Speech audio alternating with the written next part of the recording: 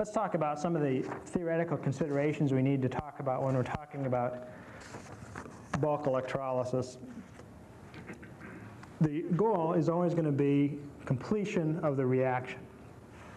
Unlike analytical electrochemistry or other methods where we're just doing a portion of the material, we want to try to remove all of it. So we have to consider a couple of things. One is this mass transport process. The other is the actual thermodynamics of the process. Can we actually remove all the material based on the equilibrium considerations of the system? So one thing let's think about is completeness of a reaction. How can we guarantee when we do the reaction that we will be complete and fully electrolyzed all the solution? So we take our favorite redox couple, ox to red, and if we look at a limiting curve, I versus E, of course we have the limiting current there, and that would be the limiting current we'd observe with, say, rotating disc electrode or so on. Now, the effective concentration of ox, as we recall, when we're on the plateau of that, is 0. Now, it's not exactly 0. It depends on the potential of the system and the kinetics of the system, but we can calculate it. It's going to be close enough to 0 usually. Now, often, in order to get that reaction to occur, we want to increase the rate of mass transport by stirring.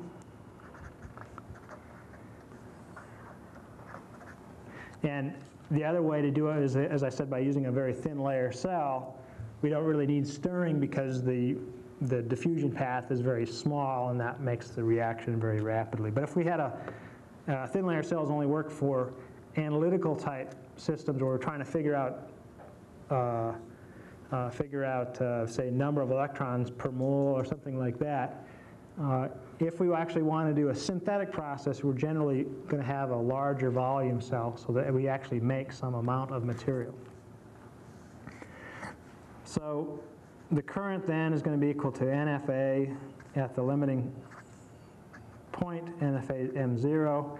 And again, M0 is equal to D over delta for a stirred solution, where this delta is our thin layer, or the boundary layer for our thin layer system, or I'm sorry, by our stirred system, rotating disc electrode. Remember Faraday's law states that the amount of charge that we're going to be passing in this particular system is going to be equal to the number of electrons in this reaction, so N could be 1 or 2 or 4 or whatever, times the Faraday times the total moles of the system. So the charge is equal to that. So if we take the derivative of the number of moles, we see that that's equal to minus dq NF. And that's going to be, what that means is the moles produced out of the system.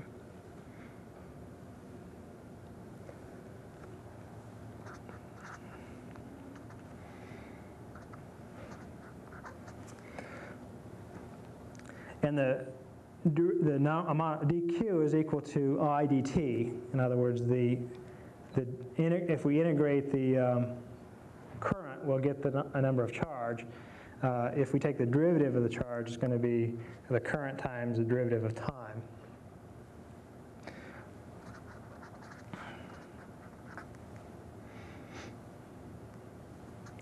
And the number of moles produced is going to be equal to V dc0 to the bulk, where V is the volume. So the rate of change in the number of moles is going to be proportional to the volume of the solution times the rate of change of the concentration in the solution. Now remember, unlike the other systems where C0 star was a constant, not a constant in the bulk electrolysis process, because we're continuously removing the material. So substituting those things in, the rate of change of the concentration of species O is equal to the current over NFV for volume times the time process. Or substituting in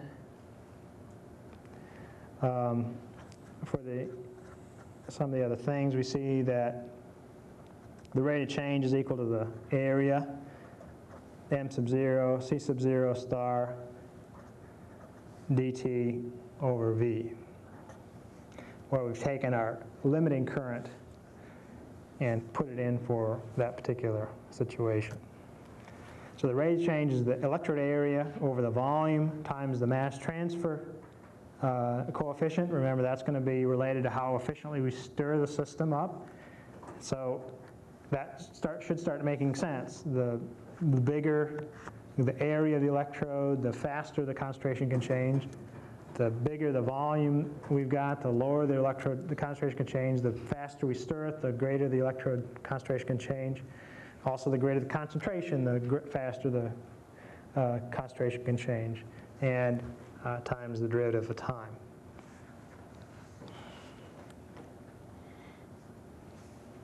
Now, if we integrate that,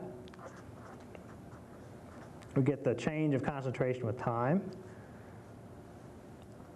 equals the concentration at time equal to 0 times an exponential function, which is equal to minus m sub 0 a t over v. And we can put that as a constant, and you can see that would be equal to a constant times t, or minus kt. So this is a classical exponential decay curve that depends on three constants, m sub 0, a, and v, times the time parameter. So if we're doing the reaction and we're having good stirring that's constant with time, we should see an exponential decay of concentration starting from the initial concentration at time equals 0, and that would be exponential like so. And of course it doesn't go to 0, but it asymptotically approaches 0 at infinity. In fact, it approaches the concentration of the potential that we're actually at. So if we're on this plateau and we're sitting, say, here, concentration would be close to 0, but not exactly. Here would be more likely closer to 0. So we're talking about number of decimal points, essentially close to 0. So if we do a reaction and we see this nice exponential curve, we have a pretty good indication that the reaction is uncomplicated. What we're doing is a simple process. There's no side reactions apparently causing a change in the process. And by looking at this curve, we can estimate where we would have to be to get the reaction to be complete. So if we look at, you can think of this as a time constant. So minus m0a over v is a time constant.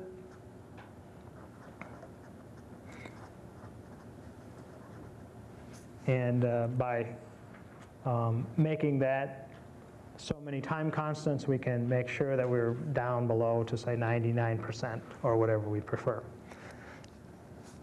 So let's do an example. Suppose we have 0.250 cubic centimeters volume of 1/10 of a molar copper sulfate solution, electrolyzed at a 250 square centimeter cathode. So we're taking copper 2 and reducing it to copper 0 at the cathode. And we're using an initial current of 5 amps. And we want to ask ourselves, how long will it take to get to 99% removal of the copper 2+? In other words, we only have 1% of the original concentration left over. Well, the mass transfer coefficient is going to be equal to the current times the NFA over C0 star. And we know that's true because the initial current is set to 5 amps. So since that supports that 5 amps of current, that's going to give us our mass transfer coefficient. And we see that that's 1.04 times 10 to the minus 3 centimeters per second. All right, so our time constant, if you like, or electrolysis constant, m sub 0 a over v is equal to 1.04 times 10 to the minus 3, or 1 times 10 to the minus 3 reciprocal seconds, because we've magically picked units that cancel out. So we want to go from 0.1 molar to 1% of that, or 0.001 molar.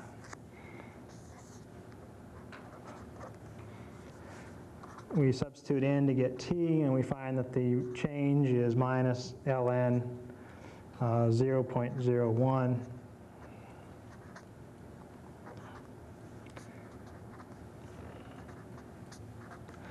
And that's 4,440 seconds, or about 74 minutes.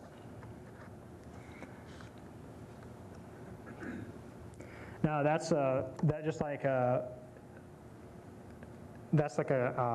any sort of reaction. So if we start from this initial concentration and drop it down by another factor of 100, so 0.001 to 0.00005, or 1, I should say, not 5. That's another same factor of 100 decrease, and so because it's a first order process, like kinetics first order process, it's the same idea. We have our half reaction type kinetics. That's again 74 minutes. So you can treat this as a simple first order kinetics using half-lives, I should say, and get the same result. All right, so that, I think in retrospect, is fairly straightforward. You don't have to worry about producing hydrogen in the solution? Well, sure. We assumed in this case that we don't have any side reactions, and the reaction is quantitative. In other words, all the electrons that we put in go to form copper 0. Now in this case, we probably don't. Copper does not reduce to produce hydrogen typically. If we were trying to produce, say, iron metal by this method, we would not see this sort of good behavior. We would produce a lot of hydrogen because the activity of iron is much higher than copper. But yeah, it's possible that you would see some side reactions, although in this particular case, we wouldn't have to worry about it too much. What would happen in that case is you would do, for example, you could do the reaction, you would not see a nice exponential drop in the concentration with time. You would see something that was different than an exponential curve. And that would be an indication to you that there was something else going on. It's usually not quite that simple, of course. You have to optimize the right potential to be at to avoid these side reactions. And so sometimes if you want to go to a different potential to minimize that, that makes the reaction slower than you would otherwise like, and so on. And because of at the end, you'll look at the Nernst equation and say, what's the actual value of the concentration I get? And because the potential react may not be able to get a complete removal of the material because at equilibrium it would be so much. At that point, though, then you could say, well, let's change the potential a little bit more and finish up the job. But so you'd avoid most of the side reactions over the majority of the electrolysis period, but then at the end you could have some side reactions using less electricity to do those reactions and then finish the job. So that's what people usually do to finish things up. Okay, that's kind of related to what Raphael just asked. Suppose we want to, that's the next sort of topic. Suppose we want to make sure that when we're doing this copper, we're not electrolyzing some other component and that we know is there that will be interferent. So what's the optimal conditions for that kind of situation? And so the notes say, suppose we want to separate one component from a mixture or electrolyze one species and not the second.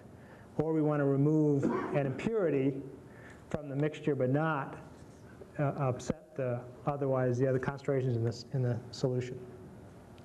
So I need to consider how the one process can be efficiently removed in the component without removing the other. So in order to do that, we need to set up a thing called a current efficiency as a guide. So we'll call phi as our current efficiency, and we can call it N, the number of electrons times the moles of product formed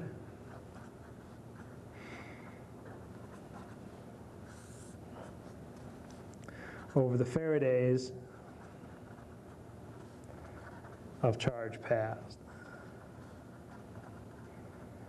Now, if our reaction is perfectly efficient, all the electrons that we expect go into the reaction.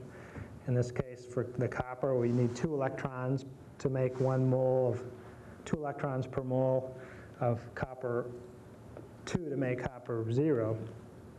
And if we divide that by the Faraday, we should have a current efficiency of 1. If we find at the end of the process the number is 0.8 or 0.5, that means that we've got a significant other reaction going on that's using those electrons for some other purpose. Sometimes it's possible to get current efficiency greater than 1. That means that we've made something that actually catalyzes the reaction, or some system in the solution can do the reaction that way, and that's kind of an unusual case, but it can happen. So the additional reaction, side reaction, is going to change our value of phi, change our current efficiency. Let's consider this problem. Suppose we have 2 components, O1, which requires n sub 1 electrons to make species R1, and we have species O2, which requires n sub 2 number of electrons to make species R2, not R1.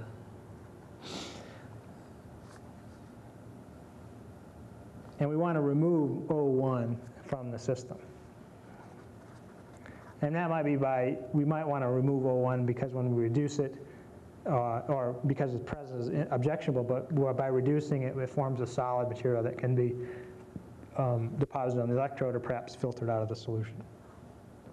Now, in order to do this, obviously O1 has to have a less negative potential than O2. In other words, redox potential is what I mean. Obviously, if O1 potential is more negative than O2, at every potential that we ever apply, O2 will be reduced first in preference to O1. So we do need a lower potential or less negative potential for O1, obviously. Now, that may be a thermodynamic redox potential that's there, but sometimes we can rely on kinetics to make that potential separation, because O1 may have the same potential or even more negative than O2, but because of the kinetic limitations, is not efficiently electrolyzed that particular potential. An example would be hydrogen ions. On a mercury electrode, hydrogens would be expected thermodynamically to be reduced at 0 volts, but because of the slow reaction kinetics, there's a large overpotential, minus 2 volts for that. And so you can often do reactions where hydrogen would otherwise be reduced to do reactions that would otherwise have a more positive electrode potential. Now, obviously, that's one situation. Now, let's consider first, though, if both are reversible, and that would be not considering the fact that if kinetic limitations entered into it. So if both are reversible, then we can use the Nernst equation to help us out. First of all, let's ask ourselves, what potential do we need to get 99.1%, 99.9% of O1 reduction to R1? All right, well, that's the Nernst equation. You should be able to figure that out. So let's put that in. The potential would be the E0 plus RT over NF log of CO over C sub R.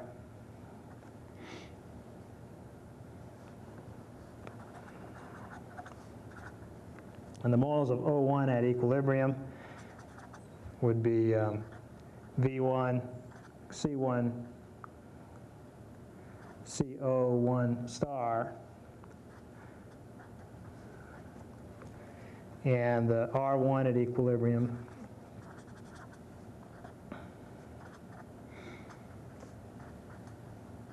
all right, and where CO1 star is the initial concentration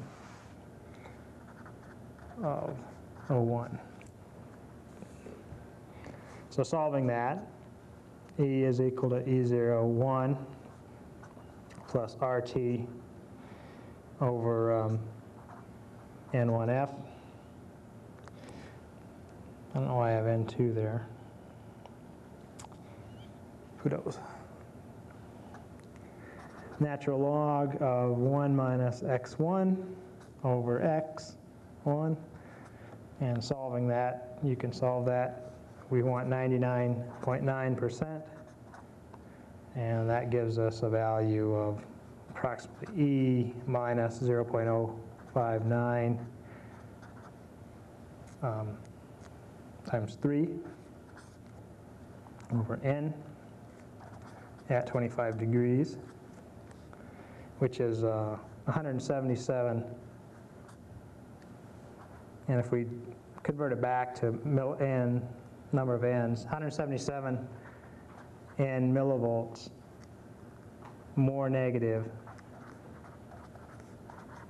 than E1. In other words, we need to be on our plateau for O1, assuming this is E0, we need to be 177 millivolts past that to be at 99.9% reduction of O1 to R1.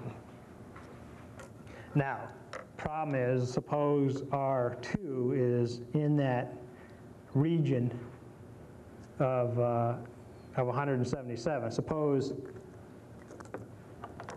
we look at this wave and we see, okay, the wave for R2 is here. And that would be a problem, wouldn't it? We couldn't be at 177 millivolts and get rid of O1. We would get all of O1 would be definitely eliminated, but a large amount of O2 would also be electrolyzed under those conditions. In fact, you could determine what the final amount of O2 to R2 would be under those. Now again, that may not be a problem, because what you can think of this, suppose O1 is a metallic or metal ion, you can remove it to R1, and O2 to R2 may be two soluble forms of the species, so you can reduce R1 to the metal, remove your electrode from solution, and then put in an unplated electrode, or take the material off in a separate solution, put that electrode back. Now you've got a mixture of O2 and R2 generated at this particular point. You could just oxidize it back to get back to your original amount of O2. So that would be a nice ideal case, and that's often what people will do. They may partially do a reaction for the other species, but then can later get back to the original conditions by another electrolysis step. But let's suppose we are in that sort of situation. We don't want to be in that situation if we can help it. So what we would otherwise want to ask ourselves, where would we prefer to be if our two waves are close together? What potential is optimum?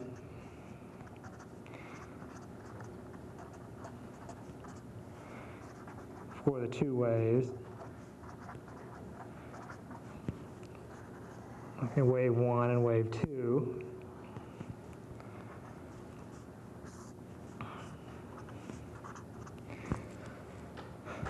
Now you might look at that and say, well, you want to be the middle. And it turns out that's the answer, but let's see if we can determine why the middle potential is the optimum point.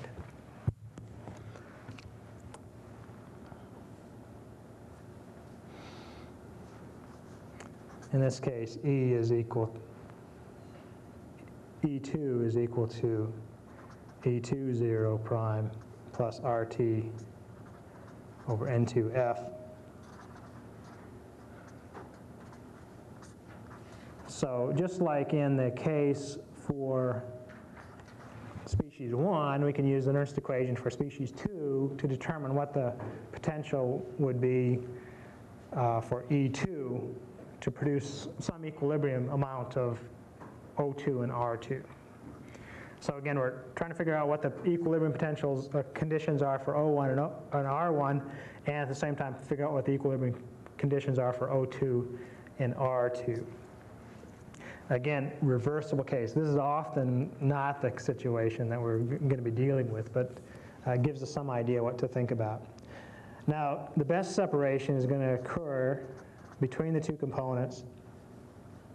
Let's assume that N1 is equal to N2 for convenience. We can derive it for not that case, but this makes it a little bit easier.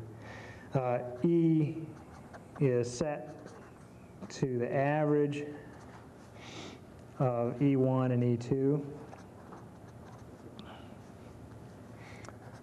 E is equal to E1, 0, plus E2, 0. Then in that case, because of the Nernst equation and N1 is equal to N2, we find that X2 is equal to 1 minus X1. So E0, 1 minus E0, 2 ends up being equal to RT over 2NF, natural log of X1 over X2, which is equal to 118 over N times the log of X1 over X2, again at 25 degrees C.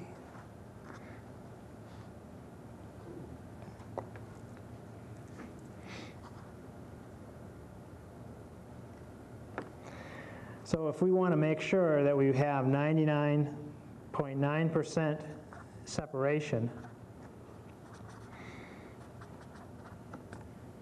of the two components, in other words, X1 and X2 have a difference of 1 part in 1,000. We just set that up, and we find that that equals to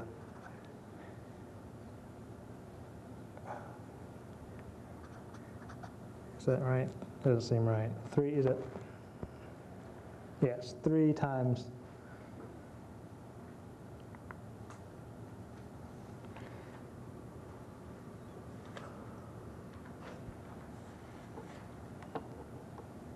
okay, yeah, 355 millivolts over N. In other words, we would need a separation of at least that potential difference to get 99.9% separation between the two components. If it's less than that, we would not be able to get 99.9% separation of the two components. If it's more than that, obviously we could. Less than that, we would not.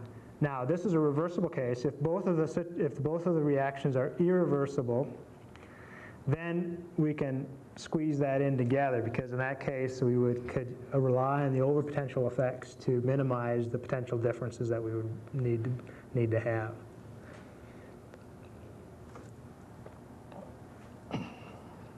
Okay.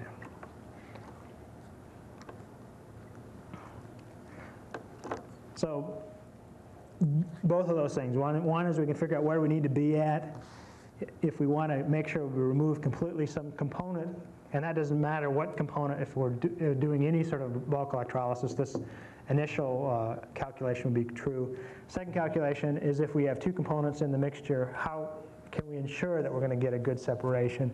And that 355 over N millivolts would tell us, okay, if we have that much or more potential, we can get at least the 1 part in 10 to the third separation in the two components. Otherwise, we're going to have to be satisfied with some other lesser separation. All right. All right. Let's ask ourselves about another particular method, Well, let's go back to, now we kind of know what potentials we need to have to do these reactions. Let's ask ourselves, let's do some understanding of the different methods that we talked about. Let's talk about electrogravimetric methods.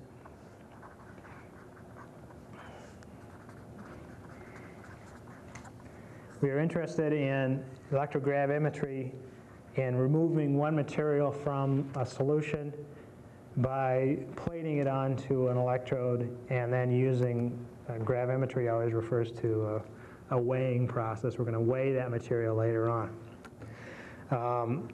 It's used again for determinations of amount of material in a system. The idea is you exhaustively plate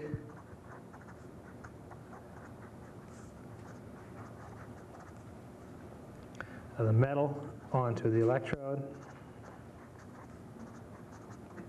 Sometimes non-metal species can be done, but this is usually metals. And it's one of the earliest methods because you really didn't need any controlled potential or current. Now, you would need some conditions to make sure it worked right, but you don't really need a controlled current or potential source.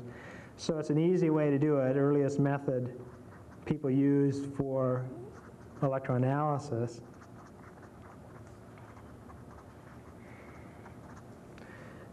You just plate it out, and it doesn't matter about the conditions. You don't have to measure the current or the potential. You just plate it out. After you're done, you take the material out, you wash it, you dry it carefully to remove any trapped solvent, and you weigh it. And so the difference between the initial electrode weight and the final electrode weight is going to be proportional to the concentration you had of the material in the first place. Obviously, this is a pain in the neck. It's easy to make errors by, like I said, by the material not adhering to the plate, or because you've got solution in the system, or because you co-plate other materials at the same time. You might plate out not only one metal but another metal at the same time. You might include particulate impurities in the plating, and so on and so on and so on. So it's not used very much anymore.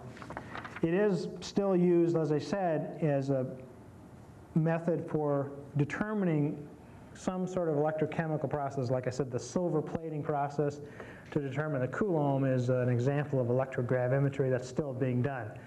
Now that's because the silver plating is very reproducible, very easy to do with care to make these nice adherent smooth things without inclusions and so on. So it's actually useful in that regard. But that's only in one particular example that people still are doing that sort of thing.